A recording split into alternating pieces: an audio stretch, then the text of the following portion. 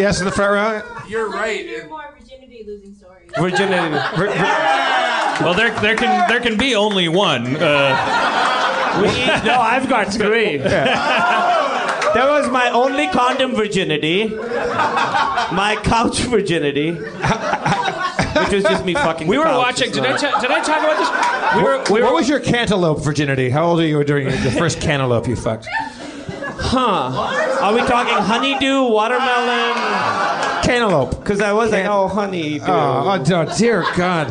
What have we become? We were watching a documentary about this church quiz that these kids do. And there's all these Christian teens who are talking about that. One of them was saying, I haven't kissed a boy yet, but I lost my hand-ginity 2 years ago. And Erin and I thought, we're like, Erin was so bummed. She's like, he won't let you kiss him, but he made you jerk him off in a car? Like what kind of fucked up shit? And it was like, it was 10 minutes later that we figured out that she meant that masturbation. No, that she held holding hands with a boy. What? That's fucking disturbing. Wow. But we immediately thought she meant hand job. I thought she fucking. My I thought hand-ginity. masturbation.